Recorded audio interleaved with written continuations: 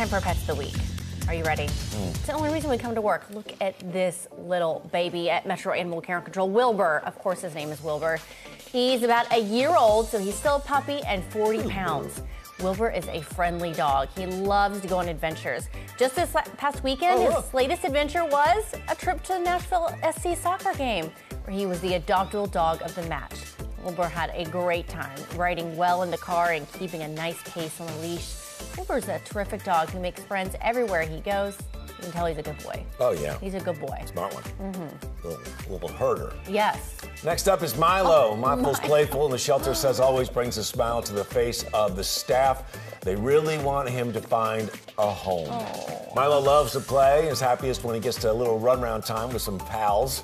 Milo plays well with others and goes into high energy mode when needed and low energy mode often. Milo's about 2.5 years and weighs 61 pounds. He's a great listener. Good Milo.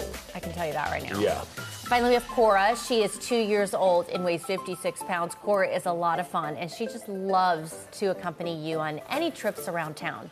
This weekend, she joined a few volunteers at some of Nashville's dog-friendly breweries, and she had a really great time. She was so happy being outside the shelter. Oh, my goodness. Look at that. Let's sprawl spread out. eagle. Well, Yep. it's, a lot of people drink beer like that. Yes, totally.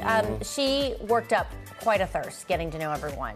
Cora is a great companion. She just really enjoys people and snuggling with them. And she's a sweet girl. You can see in her kind eyes. Pets of the Week are at Metro Animal Care and Control. Go to 24petconnect.com if you'd like more information and other adoptable options. Remember, you can always be a foster.